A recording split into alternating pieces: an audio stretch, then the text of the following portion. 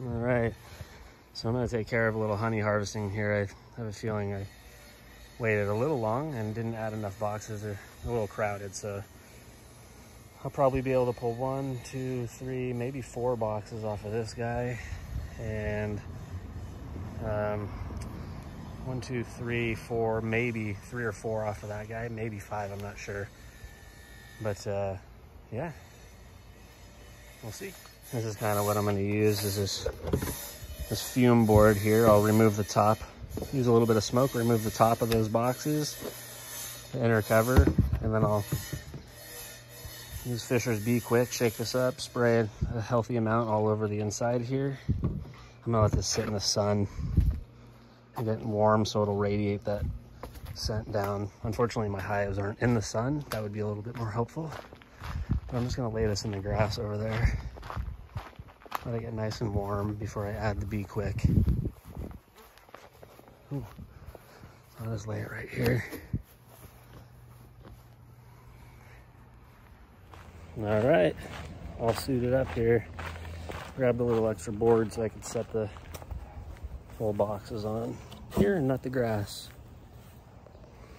All right, let's get this smoker lit here and get going. Everyone kind of does this a little differently, but I put a little paper towel on the bottom and then light it. Let's see if I can do it with one hand.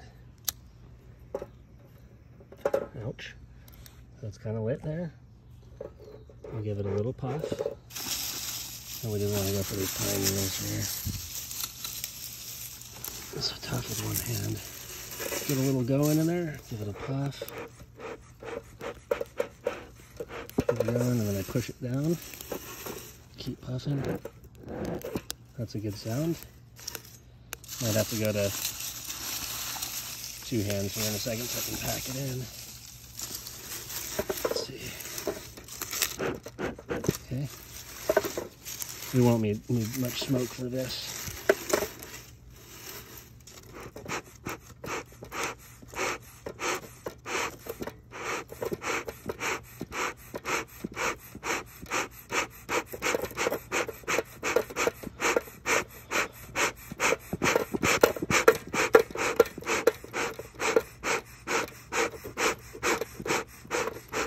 I don't know if I can regain this. Here we go.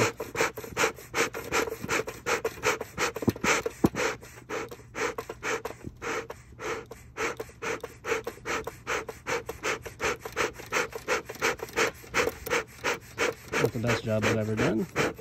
There we go.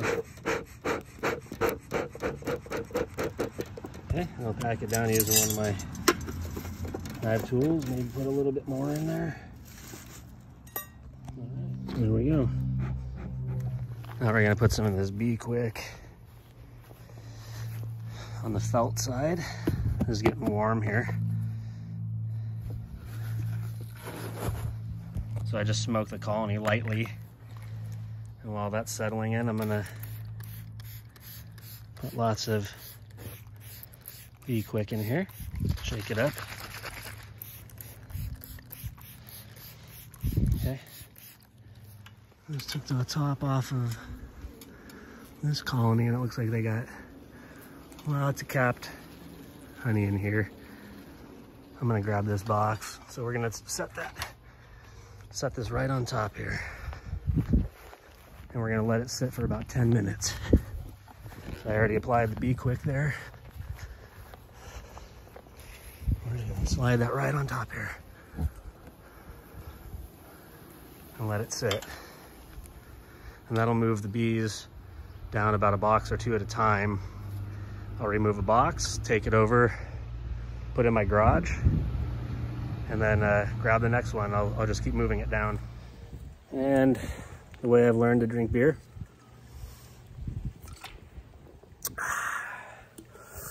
It's been about 5 minutes, so we're gonna check this top box. When I remove this, since it's not in the sun, a lot may fly out the top.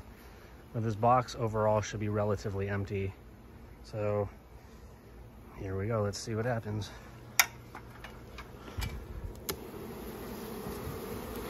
As I suspected, there's still bees up here, but it looks like they're leaving. Let's take this box. So that works really well. As you can see, there's very few bees in here, and I can just take them over, shake them off before I take them in. Let's check the second box now. It's probably gonna be pretty crazy in here. Let's see. Not too bad. Let's take this box too. Didn't use a queen excluder this year, and so I got some beautiful shaped brood in the supers here. But yeah, I'm filling up this tote with the full frames of honey. We'll see what happens. Pulling out some frames of honey though, but yeah, there's a beautiful target pattern. Brood. So the first colony, she basically had brood all the way up, so that's one reason to use a queen excluder, folks. So I pulled off about 2 boxes and then tried to condense some of the brood down. Did all the management that I am aware of doing at this point, but I think I got like 2.5 boxes of honey off of that guy. I was hoping to get a little bit more, like 3 to 4, but it is what it is. So now I'm working on this other colony here. Just gave him a little bit of smoke, and hopefully things look better in here where the queen didn't lay all the way on up. That would be good. So stay tuned. So far this looked a little better in the top box when I took it off, but I did get a sting on my fingertip here. So I put the fume board on top to try to push them down rather than to try to take looks at it. So we're just going to push them down and hope for the best. Hope it looks better than colony 1. That's for sure. The second colony seems to be doing well. This middle box is this box here. Second one I took off is completely full of beautifully capped honey. Look at that. Very heavy box. Nice light color. Third box down is all beautiful honey. Yeah, just methodically moving the fume board down a little bit at a time, watching the bees' behavior to make sure I'm not overdoing it, and then grabbing a box, looking to see what's in there, and then putting it in the garage for extraction later. So hopefully there's another box or 2 on here. Honey. So this is the next box down, and this is all honey too. So we're doing good today so far. All right. So far I'm happy with the quantity and quality of this honey from these bees. Doing well so far. Probably 5 boxes full. We're still going. So we got several boxes off of this colony. That one was like, the top box was like mostly uncapped nectar, and there was some brood in the middle of this guy. So I imagine there's brood all the way down. So I'm leaving it. I'll push them down at the end of the season to 3 boxes.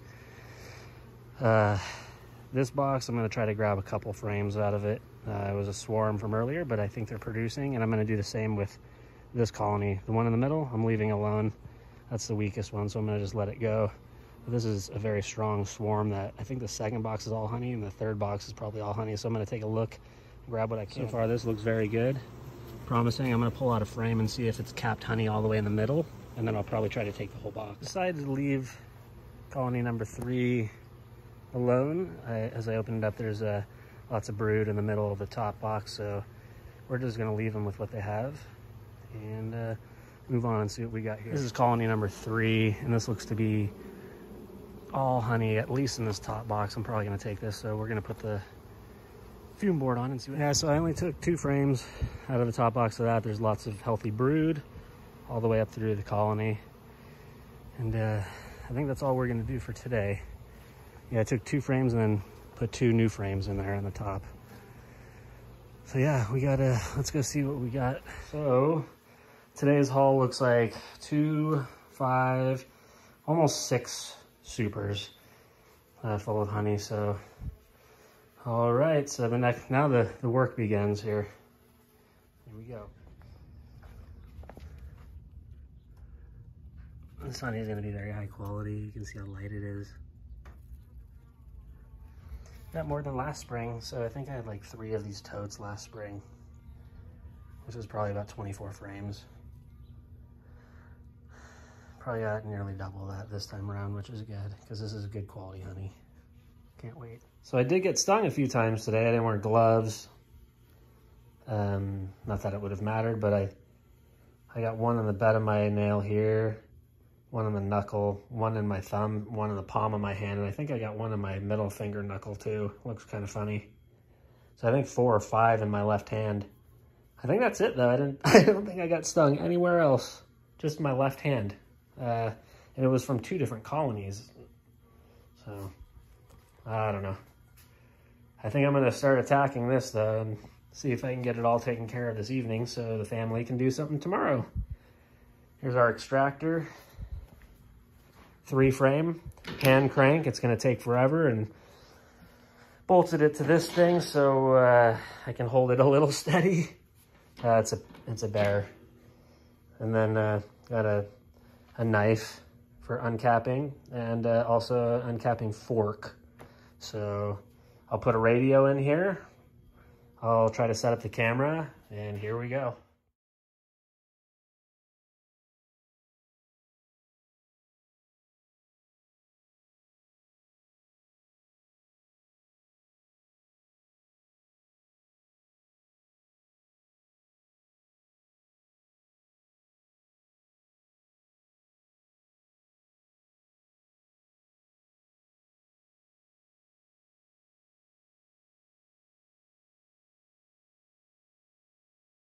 Here we go, the first little bit getting filtered through the thing. This is a little more golden than I was expecting,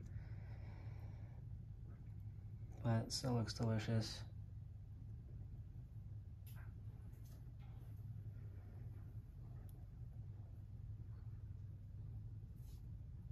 Last spring it was like crystal clear. This looks really nice though.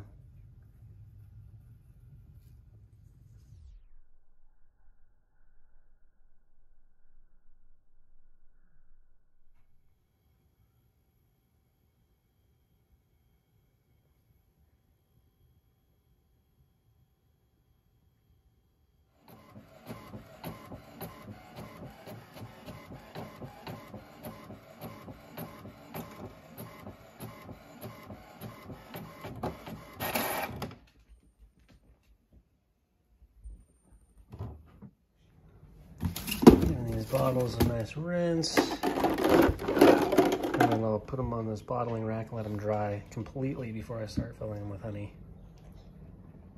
And then I put lots of the jars in the dishwasher with the lids.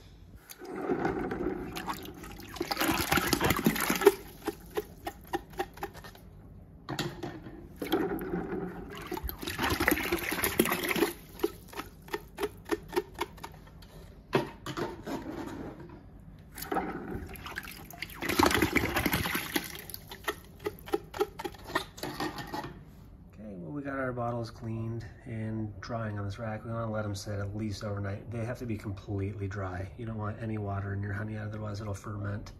So wait till your bottles are completely dry.